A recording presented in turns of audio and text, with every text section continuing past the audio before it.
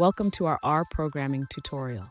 Today, we're tackling a common data manipulation challenge.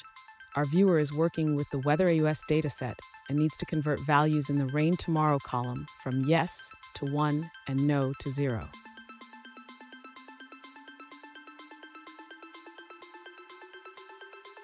Let's dive into the specifics.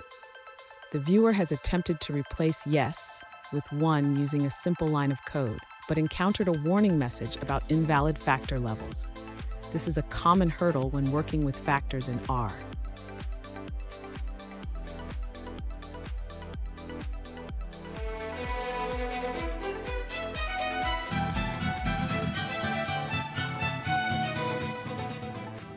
Welcome back to another technical video. Today, I'll be going through your question, answering it, and hopefully finding that solution that you need. Guys, remember to stay just a little bit crazy, just like me, and hopefully find that resolution you're looking for. Now, let's continue on to the video. To replace values in the Rain Tomorrow column of the Weather AUS dataset, we first need to understand that this column is likely a factor variable.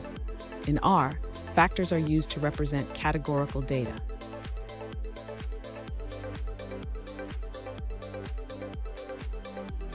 The warning message you received indicates that R cannot assign new values because yes and no are not recognized as valid levels of the factor. To fix this, we need to convert the factor to character first.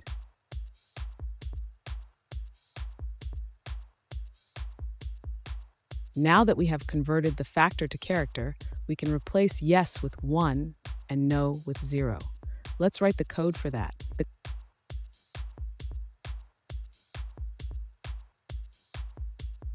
Finally, if you want to convert the Rain Tomorrow column back to a factor after replacing the values, you can do so.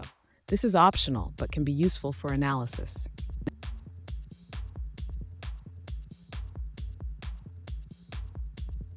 In summary, remember to convert factors to characters before making replacements, and you can convert them back to factors afterward if needed.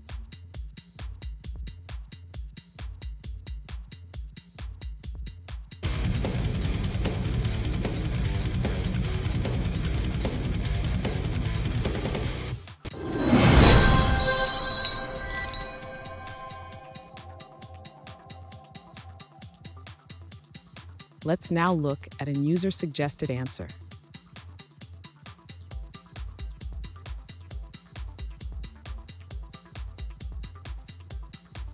To replace values in R, you can use the data.table library. One method is to convert no to 0 and yes to 1 using the ifelse function.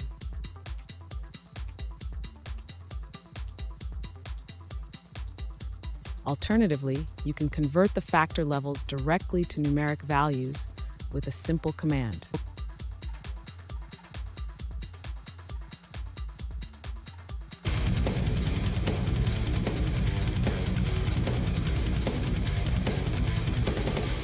Let's now look at another user-suggested answer.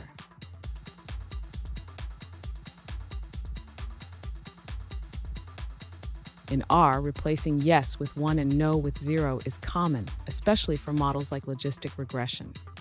The user found a simple solution using the plier library.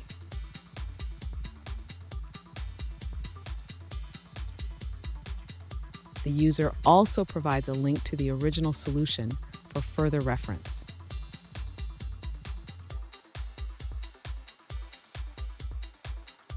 Finally, the user shares the output of their code, showing the transformed values.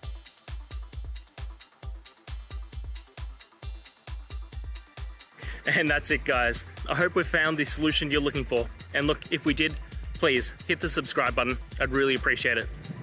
And until the next time you need technical help, I hope you have a good one.